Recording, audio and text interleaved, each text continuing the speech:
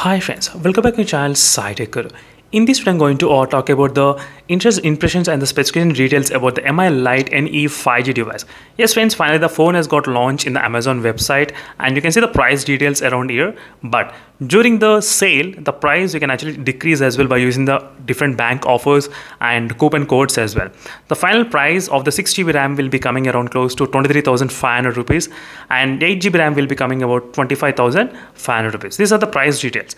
Now let's move to the another specifications. What are the related to this Mi 11 Lite NE, which looks really great. That's what I'm going to exactly demonstrate in this video. So first, basic thing about the build quality. Of course, this is a very light mobile phone which has got about 158 grams of weight and 6.81 millimeters of ultra slim bezels as you can see. Which looks really good, very slim, and 158 grams only. 158 grams. That's really less weight, I would say, as you can see, friends. There's a comparison with other smartphones which has got slim profiles like Moto H20, which has 7 millimeters, and Mi 11 Lite NE has close to 6.81 millimeters. You can see the comparisons how they described comparing with other smartphones. So this can be one of the slimmest profile in this segment, and we do have the Snapdragon 778G. So it's another good thing. So slim and more powerful chipset we can actually get in this device. So right now with the Snapdragon 778G, and I think UFS storage may be kind of close to 2.2 I think so at this moment, because there is no information in this website at this moment regarding the LPDDR RAM type and about the UFS storage. I'm expecting maybe close to 2.2 and LPDDR 4X RAM type. That's what I'm expecting, but I'm not sure. I'll try to get those things back again. But we do have the 12 5G bands as a connectivity. That's also another advantage. As a future-proof option, even we do have the NFC as well in this device, which you can actually pay. So using the phone as well, that's another good thing. And the display is of 10-bit Dolby Vision display. That's another fantastic, friends. Dolby Vision display you'll be getting in this device.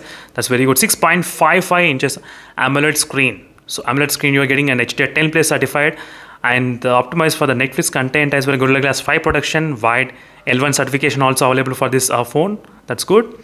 And regarding the refresh rate, the phone will be having the 90 Hz of refresh rate and 240 Hz the touch sampling rate in this device. In the Mi 11 Lite NE, so 90 Hz, not bad. 90 Hz kind of still worries me. They could have included the 120 Hz refresh rate. That could be really great deal, but still that 90 Hz is again repeating in the same model as well when compared with the previous Lite model. So 90 Hz and 240 Hz touch sampling rate, at least the touch sampling rate slightly got improved from 180 Hz. That's another good thing. So camera will be triple camera separate on the back side, 64 megapixel camera lens and 8 megapixel ultra wide lens will be available, and we can actually see the macro camera lens as well. And there will be plenty of other video effects which you can actually use: time freeze, magic zoom, night time lapse as well, freeze frame videos, slow shutter and parallel world. These are the couple of other advantages which are included in this Mi 11 Lite. So not only that, the bonus advantage is that 3 years of Android updates, 3 years of Android updates and the 4 years of security updates. That's really huge claims, I would say. 3 years. So usually the companies will be offering 2+3, but they moved into 3+4. That's kind of really good to see, and hopefully in the next couple of I think releases, the companies should be increasing this kind of Android updates.